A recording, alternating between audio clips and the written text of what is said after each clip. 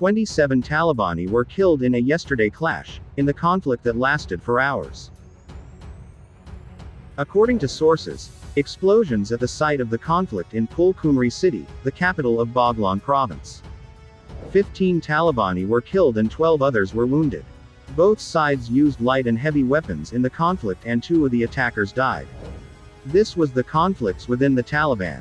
They used peoples as shield and their houses were turned into battle trenches for the fighters.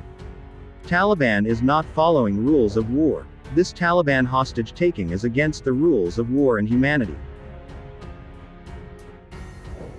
In other attack, by Ghazis on the military convoy of the Talibani terrorist group, at around 7:30 a.m. yesterday, in the Arab quarter of Herat city, 1 Talibani was killed and 2 others were injured. In addition to gratitude, Ghazian was given a cash reward by the National Liberation Front. Last Friday, as a result of the attacks of the National Resistance Front guerrilla forces, 5 Talibani were killed and 7 others were seriously injured, in different areas of Barsaj city, Takhar province. In these operations, 2 Taliban rangers were destroyed by a roadside mine and 1 of their rangers was shot by a rocket.